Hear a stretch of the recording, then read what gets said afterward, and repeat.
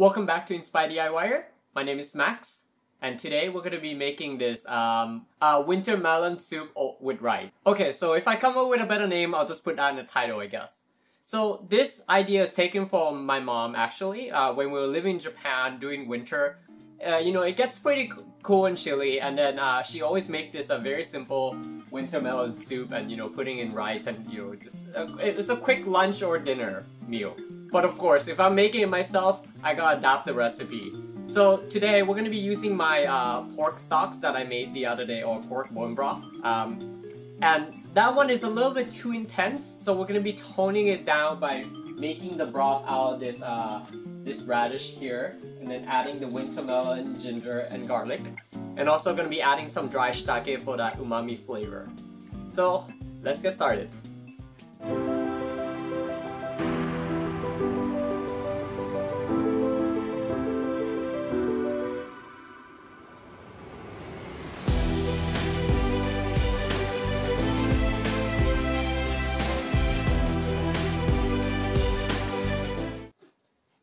So we don't need to slice all these finely, we can just roughly smash them up and then add them into the Instant Pot.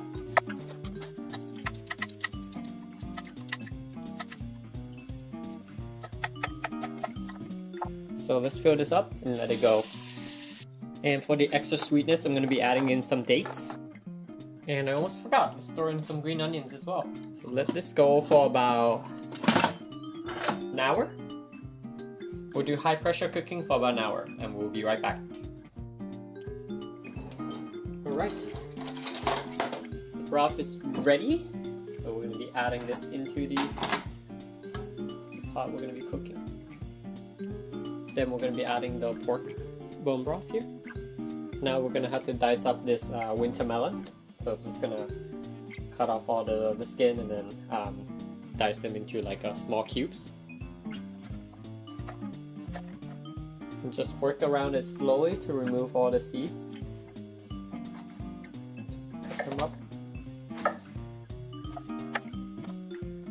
So yeah, about an inch cube side, that looks good. So we're gonna add all these into the soup. And if you're smarter than me, you would have used a different pot. And in the second pot, I'm just setting up to cook some rice here. Okay, so the rice is cooked, and I got this ground beef that I sauteed yesterday. And then I'm just gonna be adding this in. I'm gonna go in some fish sauce.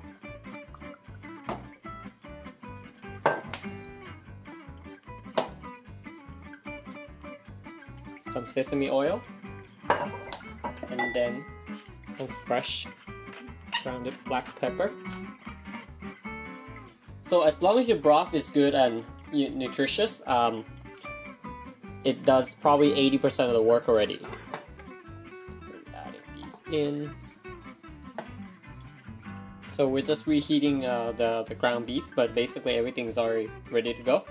So once it comes to a boil, we can serve it.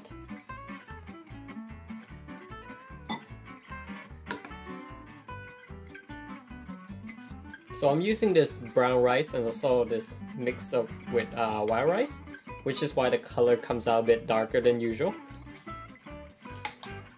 Sprinkle with some green onions.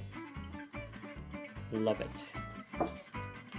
Please subscribe if you like the content. Thanks for watching.